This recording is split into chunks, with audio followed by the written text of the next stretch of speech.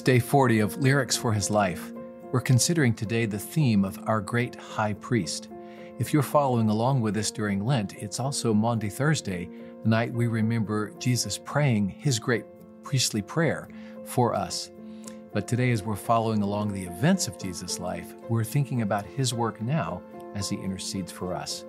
Before we get into this very exciting psalm and understanding, let's join our voices to Jesus as he blesses his Father with Psalm 103. Imagine ourselves standing next to him before the throne of God. Bless the Lord, O my soul, and all that is within me, bless his holy name. Bless the Lord, O my soul, forget not all his benefits, who forgives all your iniquity, who heals all your diseases, who redeems your life from the pit, who crowns you with steadfast love and mercy, who satisfies you with good, so that your youth is renewed like the eagles. Today's scripture is Psalm 110, verses 1 through 4.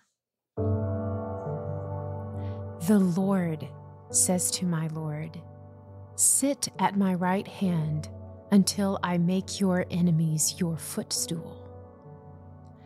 The Lord sends forth from Zion your mighty scepter. Rule in the midst of your enemies. Your people will offer themselves freely on the day of your power in holy garments. From the womb of the morning, the dew of your youth will be yours. The Lord has sworn and will not change his mind. You are a priest forever after the order of Melchizedek. The Lord is at your right hand. He will shatter kings on the day of his wrath. He will execute judgment among the nations, filling them with corpses. He will shatter chiefs over the wide earth. He will drink from the brook by the way. Therefore, he will lift up his head.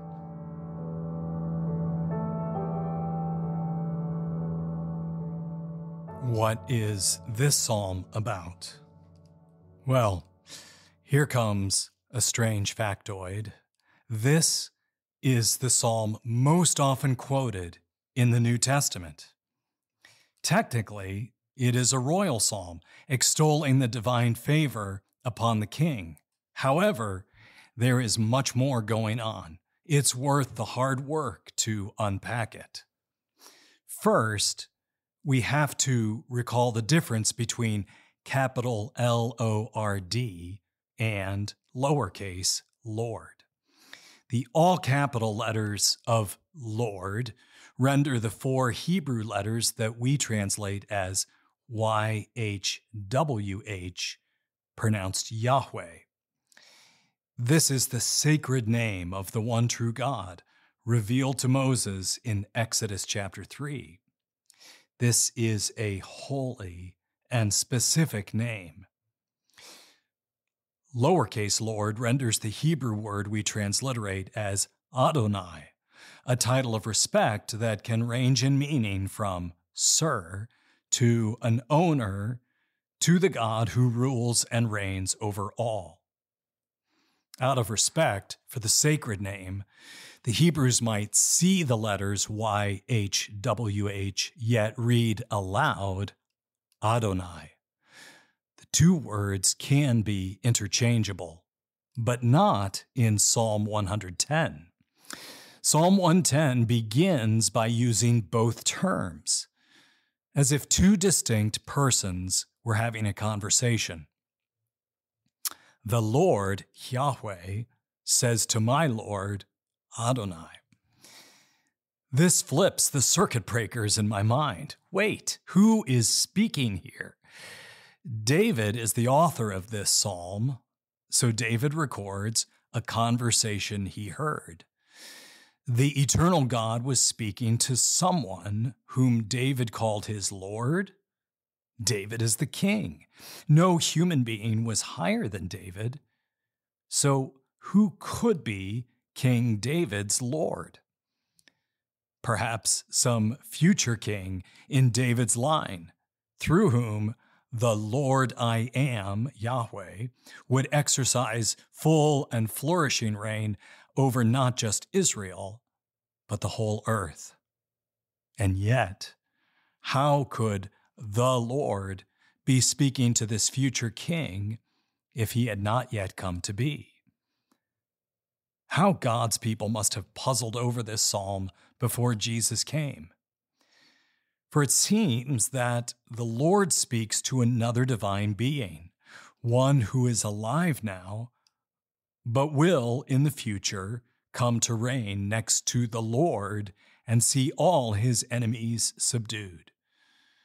And there is still more mystery to come. The Lord next swears a promise to this Lord. He is not only a king, he is also a priest. A priest connects human beings with God. He speaks to people on behalf of God and speaks to God on behalf of the people. But this Lord in Psalm 110 is not a usual priest of Israel, someone descended through Aaron, the first priest, and his son Levi. No, this lordly priest, already alive in heaven, is after the order of Melchizedek. Genesis chapter 14, verse 18, tells us that Melchizedek was born a priest of God and the king of Salem in Abraham's time. Abraham gave tithes of the victory spoils to Melchizedek as if he were making an offering to the Lord himself.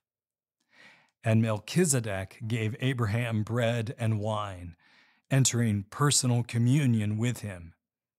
He blessed Abraham in the name of God Most High, and blessed God for subduing Abraham's enemies.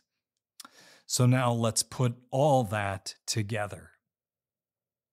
Psalm 110 directs us to a mighty king who brings peace, a priest who offers bread and wine and blessing.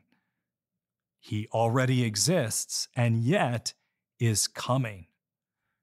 He will share rule with the I Am himself. Remind you of anyone? Following the complicated conversation in Psalm 110 between the Lord Yahweh and the Lord Adonai, now reveals to us that Jesus had followed that same thread and found it very important. It's mentioned in 3 Gospels that Jesus teaches from this psalm. Matthew tells it this way: Now while the Pharisees were gathered together, Jesus asked them a question, saying, "What do you think about the Christ? Whose son is he?" And they said to him, "Well, he's the son of David." So Jesus said to them, "How is it then that David, in the Spirit, calls him Lord, saying, 'The Lord said to my Lord, sit at my right hand until I put your enemies under your feet'?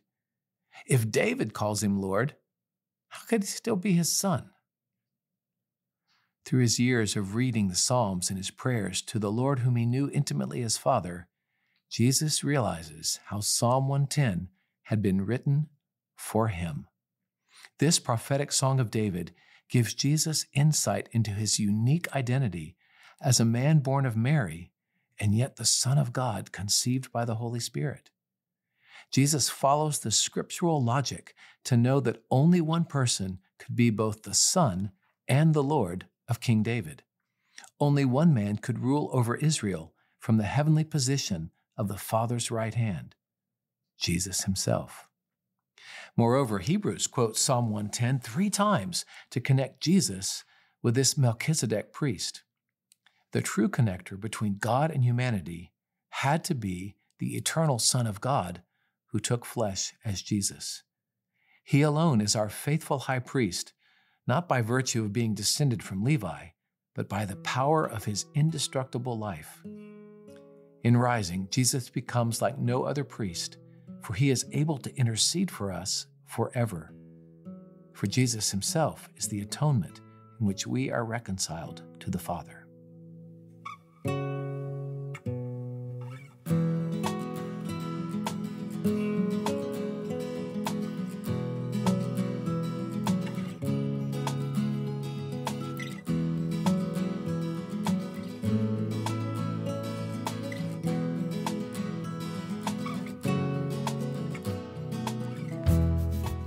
Let's pray with Jesus. What was it like to read a conversation between your Father and the saving King and priest, only to realize that you were there? To have it dawn in your mind that the promised, mighty, righteous King and the longed-for, effective high priest are not only the same person, but it's you. Jesus, you are the key that unlocks the secrets of the Scriptures. You are the realized hope that fulfills the ancient yearning of your people. You are the gentle shepherd who is the triumphant warrior, scattering the powers of evil and freeing your people from death and hell. You, Jesus, my familiar friend, my brother in the flesh, you are the mighty one who tenderly lifts me up.